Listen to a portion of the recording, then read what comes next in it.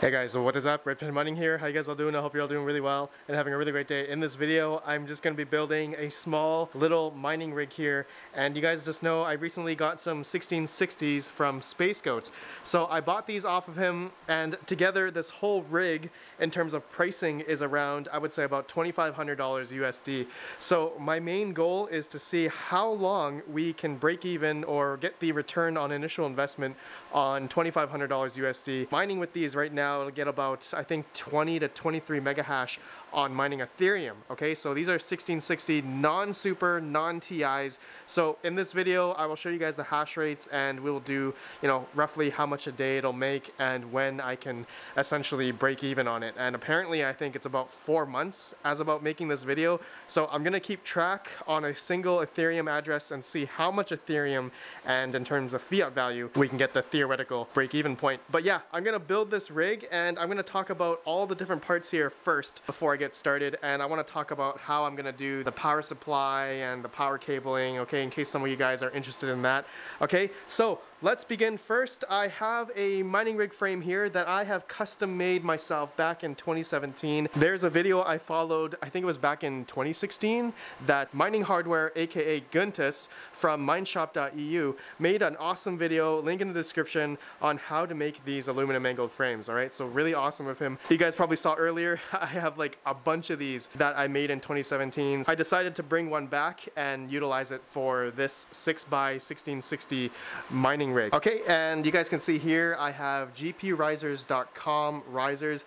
Recently they just sent me these new revisions. Alright, so take a look at that. White PCB with the gold USB, and also a new locking mechanism on the PCIe jacket, or the riser there. Okay, so yeah, really cool. We're going to be using those. So check out gpurisers.com if you guys are interested. Use offer code RedPandaMining for about 10% off. Okay, and then I have a Gigabyte H110 D3A. Now this motherboard is not new. I've had this since like 2017, but theoretically, if someone was to buy this right now, it would be about, I think, $130 roughly. And plus I have a G3930 or a G4400. I forgot which CPU this is, but yeah, it's one of those two. And then I have 8 gigs of DDR4 RAM. And then I have a 120 gig SSD, which we're going to use HiveOS. I'll have a link down in the description how to make a HiveOS USB boot. Plenty of videos on YouTube how to do that. So I already have HiveOS on here actually. Alright guys, so now let's talk about the power supply. Alright, so how I'm going to power the 6 1660s with one 850 watt power supply, and this is an EVGA 850G3, and roughly I got this power supply for about 200 bucks, so it's actually pretty expensive. But you guys can see here that there are 4 PCIe strands. Okay, 4 different plugs that go into the power supply, and we're going to be utilizing each of these strands. And so we have 6 1660s, and with these 4 strands, 2 of them come as, one 8-pin. Alright, so 2 different strands, 1 8-pin, and then another 2 cables come with dual 8 pins. Alright, has 1 daisy chained off a single strand. And so my thought process is that the TDP for these 1660s is 120 watts, alright, according to Zotac. And I looked at the gauge on these PCIe cables, and it said 18 gauge. And theoretically, they go up to about 300 watts, okay? Theoretically, it's supposed to be able to go to 300 watts on a daisy chained cable, 18 gauge, that's rated at 600 volt, okay? So what I'm going to be doing is I have 6 different splitters here, alright, the 8-pin to dual 8-pin, and these are from good old nerdgears.com. Thank you, Nerdgears. So I'm going to be putting a splitter on every single 8-pin here, okay? And so there's 6 8-pins here total on these 4 power supply strands, and then each of these splitted ends is going to go into the GPU, which is a single 8-pin, okay, right there, and then the other side is going to go into the riser, okay, the gpurisers.com riser. So when we're mining, and of course we're going to undervolt in HiveOS, so theoretically these GPUs only take about 75 watts when mining, okay? So I'm going to show you guys all that later, and yeah, we should totally be fine in terms of power capacity on an 850 watt for 6 Zotac 1660s, as they're really low in power consumption anyway. Okay, so yeah, that's my power supply explanation there, and yeah, okay, so let's just go ahead. I'm just gonna like build it all together so I don't bore you guys in doing all that. Alright, so what I'm gonna do after that is then we're gonna figure out the hash rates, power consumption, profitability, and all that stuff. Okay, so I will see you guys after I build the whole thing. It should be pretty quick. All right, so here we go. 3, 2, 1. There you guys go. Look at that. Man, this this looks really good. It's been a while since I've played around with one of these custom frames. I love it. It works really well, guys. Making these custom frames, you know, I just went to Home Depot and, you know, bought some aluminum angle and wood, and that's it. It takes like about half an hour to, you know, cut the pieces to spec, of course, and depending, you can make it longer as well. Okay, so depending if you want, you know, depending on how long the GPUs are, and this mining rig frame actually used to be for my shorter 1060 EVGA minis. Okay, so this frame is actually perfect for these Zotac 1660s that you guys can see here. So this is just perfect. But yeah, just to go around, you guys can see how it looks like. And my cable management is not the best, but I did what I could, and you guys can see how I have it all there. All the PCIe is plugged in, and let's take a look at the PCIe on this side here, which looks pretty uniform. Did my best to cable manage over here. As you guys can see, doesn't look too bad.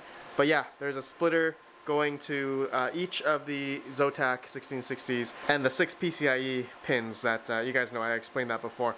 Okay, so let's go ahead. I'm gonna turn it on now, and I'm not sure if this motherboard already has the AC BIOS on. I think it does, but I didn't have a VGA. I was hoping my little monitor here would connect, but it's HDMI and DVI. I don't have VGA.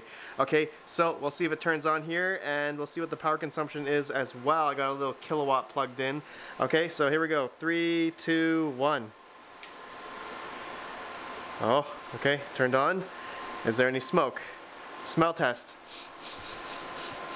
Okay, no smoke, no sparks. I think we're all good.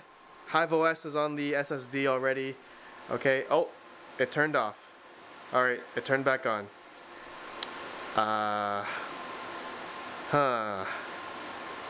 Let's see here. Power consumption is 170, nope.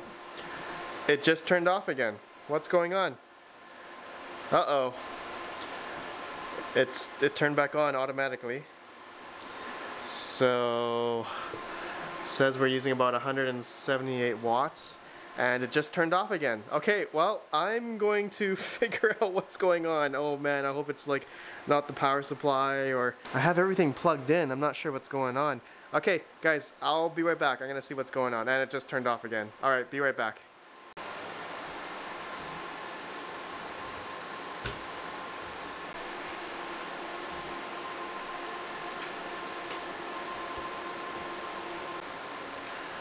Okay, it is mining now. You guys can see getting about 27 mega hash on each of the 1660s, which is quite amazing actually.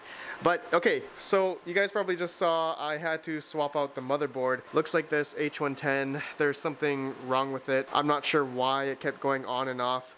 I did try changing some risers, but it wasn't not the GPU risers, and I changed this MSI SLI Plus motherboard. So this is the one from actually from Space Goats, and it seems like it's working, and I had to take out the CPU and I took out the RAM on this board, and it looks like it's working right now. Okay, so you guys saw the hash rate there, and the power consumption, let's see here, 526 watts or so. Okay, so you guys can see the power consumption there for the whole rig. Okay, so look at that, it's working now. Yeah, really strange why the motherboard decided to not work, but yeah, I did a lot of different troubleshooting, like resetting the CMOS, and I don't know, I just not sure. I think this is dead, but it turned on. So yeah, maybe I can try this out in another build future. But anyways, guys, it's working now, and let me show you the HiveOS web GUI. Okay, so you guys can see the 1660 Zotacs, and there is the hash rate, and here are the temperatures. Looks like it's getting a little bit up there. But you can see here about 75 watts per card, and here are my overclocks. So one thing I am actually surprised about is these Zotac 1660s, and you know, they all have Micron memory. So what I've seen before and what I've heard is that the regular, like non-super, non-TI usually sometimes have Hynix memory. And so what I was expecting was that these were able to probably go up maximum 24 mega hash, but I didn't know that these had micron memory. So yeah, they don't have Hynix. So what reports that I've been seeing online is Hynix has able to get between like 21 to 24 mega hash or something. But looks like Space Goats really helped me out here, got me some micron Zotac 1660s here, and yeah, they're doing really well at 27 mega hash and 75 watts, which I think is, I mean, it's pretty good, right? We're getting like 162.3 mega hash for the total rig. Okay, and guys, you're probably wondering about profitability, so I have all the numbers entered here. Actually, let me put 525 for the watts, and we can probably do the same thing for ETH hash as well. 162 and 525. Obviously, I think we all know that Ethereum is going to be the king in terms of profitability, and so at 10 cents kilowatt hour, guys, you guys can see, yeah, Ethereum obviously the most profitable coin at the moment. So wow, at 10 cents kilowatt hour, this rig alone is making about $22 a day as of recording this video. So that is amazing. And guys, I will have the link down below. You guys can follow the address where I'm mining it to, and maybe some of you guys can help me just keep watch of this. I'll just have it on all the way until we can essentially break even on this Zotac 1660 rig.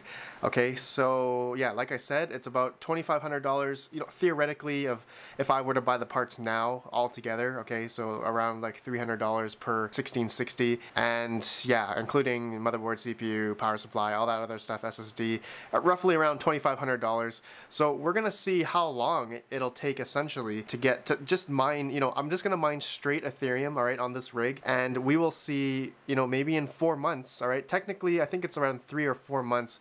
I think I did the math where we will technically break even on $2,500 within like 4 months or so. So yeah, we'll keep track of the Ethermine address here, guys. Link down below in case some of you guys want to follow it. But yeah, this is pretty cool. So yeah, let me know your guys' thoughts. That's it. I was gonna test some other hash rates, but honestly, it's it's like Ethereum is obviously the most #1 coin that everyone's trying to mine right now, and who knows, right? Who knows if potentially the amount of rewards that we're mining a day, which is supposed to be, you know, 0.013 to Ethereum, around there a day, and you know, if that's gonna add up in the next 4 months or so, I think we should have like maybe 1.2 Ethereum, 1 Ethereum.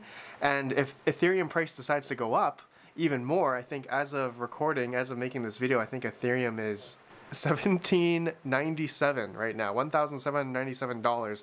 So yeah, that's quite insane, right? So actually doing the math, it wouldn't be like 1.2, I would need like, what, 1.5 in order to break even, roughly around there. But anyways, we'll see in the next 4 months if we can potentially get our initial investment back, but we shall see. Okay, so guys, yeah, let me know your thoughts. That's it. And this rig is pretty sick. Look how small form factor it is. That's what I like about this rig. It's just so nice, so small, and yeah, really clean. I'm glad everything works now. 850 watt power supply, and we're getting about, yeah, still about 26 watts. Okay, so my friends, thanks for watching, and yeah, let me know your thoughts down below, and if anyone has any pointers regarding this H110 that decided not to work and just reboot constantly or turn off, yeah, that's a weird one. Okay, anyways guys, thanks for watching. I'll see you in the next video. Have a good one, and peace out.